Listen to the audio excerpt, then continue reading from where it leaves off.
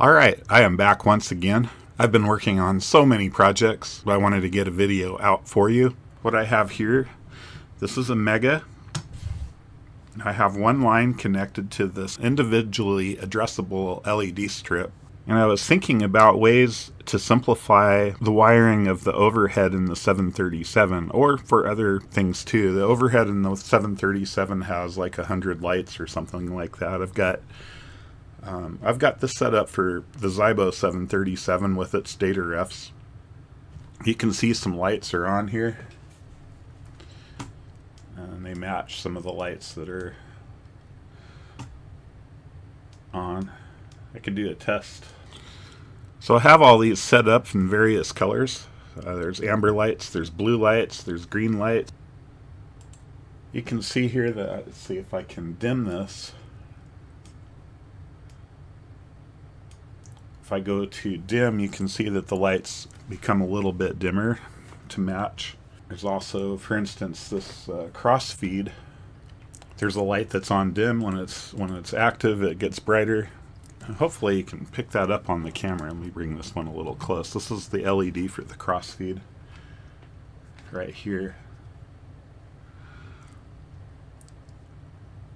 So if I move it, it gets brighter,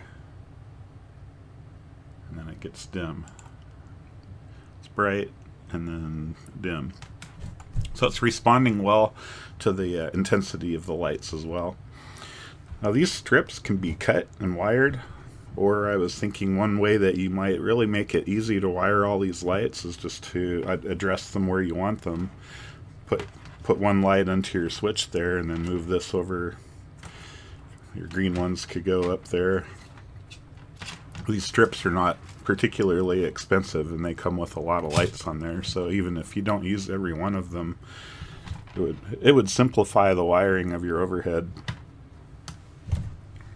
I don't know if I have a Corey switch handy. You see how it looks backlit in there.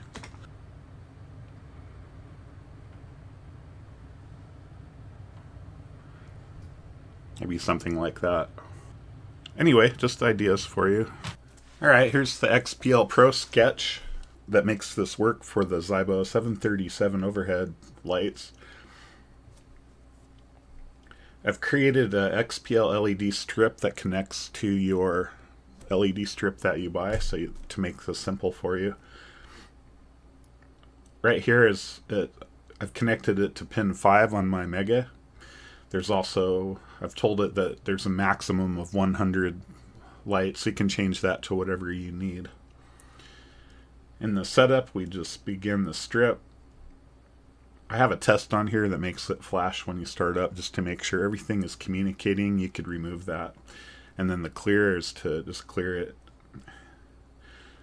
Nothing in the loop. In the inbound handler, we have it go out to check the strips. And then in the register, this is the hard part, but I've got it all done for you. I'm going to clear the strip. I've also added the set data flow speed. And the reason I did that is because the if you test all these 100, or I think there's 73 lights that I have configured so far, if you test those with the test on the aircraft panel, it tries to turn them all on at one time, and the Mega is just not fast enough to digest all of that information and process it and get them all, so it will miss them. So I've added this feature here that you can slow down the data rate, so we only get like, you can play around with this. There's some inefficiencies in the code that drives the NeoPixels and stuff, because it's set up for many different platforms. So there's things that can be tweaked here, or different libraries that might be more efficient to make it faster, but you can slow it down here and it works as well. So in each line, for each data ref, we're going to tell it which data ref we've got. I've got, in this case, whatever that is. There's yaw damp, there's valves that can be opened and closed. We request updates to those data refs, and then we just add a pixel telling it which handle and the color that you want. So this is the data ref handle that gets returned. This is the element in case it's an array. The Zibo stuff doesn't use that, so you can just put a 0 in there, which is the first element. This is the pixel that we want to light up on the strip. It doesn't have to be sequential. So in this case, I want pixel number 2 lit. And then this is the color, our red, green, and blue levels.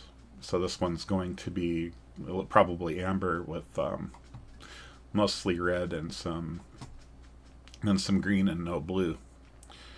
And these colors, here's a blue light, and so on and so forth. And there's a lot of these. That seems to work just fine. I have it clear the strip on the shutdown of X-Plane, but that's all there is to it. I hope this is helpful to you. I have a lot more stuff coming. I have some interesting new toys coming as well. So I hope to see you in the next video. I'll see you next time. Have an awesome day.